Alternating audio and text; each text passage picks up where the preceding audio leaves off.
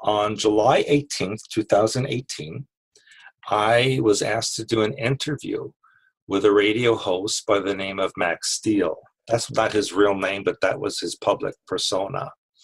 And it was a radio show where, like, you would see yourself on the screen and you would see him, and then there'd be the questions on the side and so on.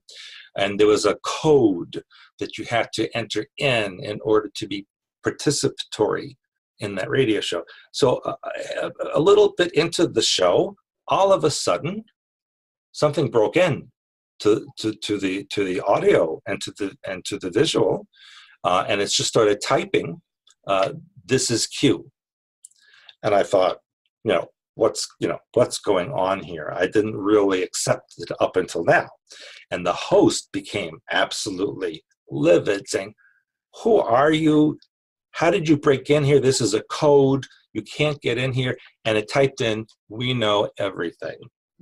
And then the host said, unmute yourself and speak. And it unmuted itself. And it was a computerized voice. In other words, it wasn't really a person's voice, but it was a computerized voice.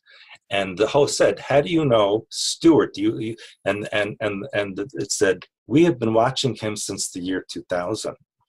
And at that point, and you could probably see the archive if you go and look at that show, it started asking me questions about alien agenda, human history, DNA, everything you can. I felt like I was being in the position, and it's just on. And then finally it went silent again, and it just started typing, and then eventually went away. And the host was absolutely in shock, and so was I.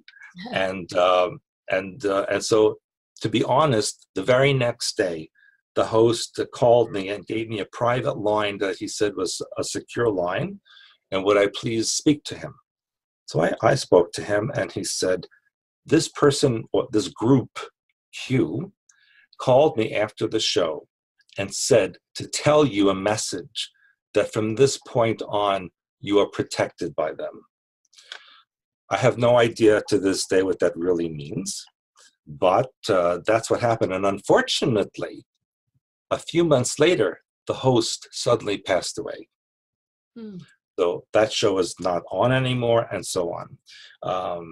The Q movement, as I have subsequently found in this past year or so, is legitimate. Q is not a person, it's a group. It's less than 10 people, approximately 9, 6 of whom are deep military intelligence. The other 3 are alien/extraterrestrial. And they have been monitoring for a very long time.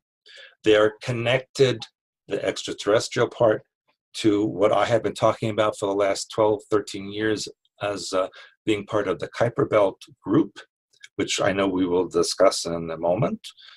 And they have an agenda to remove the deep state from this planet, because out there in the universes, and I say plural, not just this universe, but the parallel ones and the alternate ones, that the Earth is considered to be a very dangerous place. In all intents and purposes, the Earth is like the Syria of the universe. It's considered, humans are considered to be hostile, dangerous, unpredictable, uncontrollable, and so on. And so, from my perspective, the agenda of Q is to eliminate the Illuminati and the deep state and the hybrid reptilian race that seeks to occupy and control this planet and human race.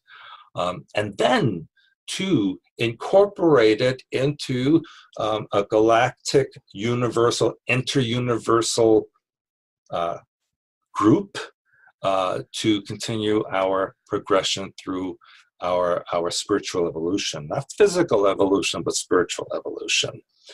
And so the deep state or the Illuminati know that their days are numbered. This is why we are seeing such attacks, why we're seeing such hostility in levels never seen before. And unfortunately, this will continue. And my opinion is that we are in an unannounced civil war. In other words, it's not a declared war. It's unannounced, and most people out there wouldn't be aware of it. But we are deeply in a war. And the war is spiritual, even more than, it's both physical and spiritual, but mostly it is spiritual.